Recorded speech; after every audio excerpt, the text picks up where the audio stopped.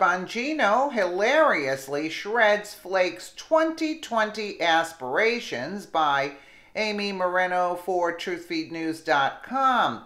Former Secret Service agent Dan Bongino appeared on Fox and Friends, where he shredded Jeff Flake's 2020 aspirations.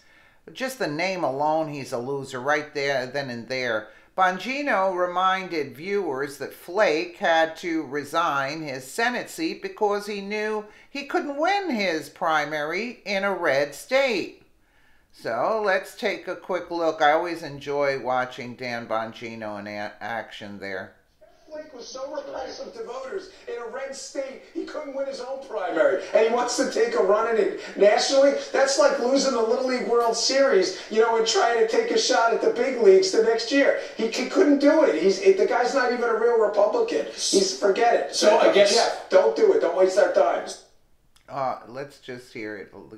Jeff was so repulsive to voters in a red state. Flake was so repulsive to voters in a red state, he couldn't win his own primary. And he wants to take a run at it nationally. That's like losing the Little League World Series, and trying to take a shot at the big leagues the next year. He couldn't do it. The guy's not even a real Republican. Forget it. So I guess... Jeff, don't do it. Don't waste our time. And his money also. I always get a kick out of Dan Bongino because he says it like it is. I mean, it's a joke. You got Jeff Flake thinking he's going to run? The name alone is he's shot just by his name. Do you see what I'm saying? Let alone what he stands for and who he is. Let me know what you guys think in the comments below. And again, thank you so much for watching.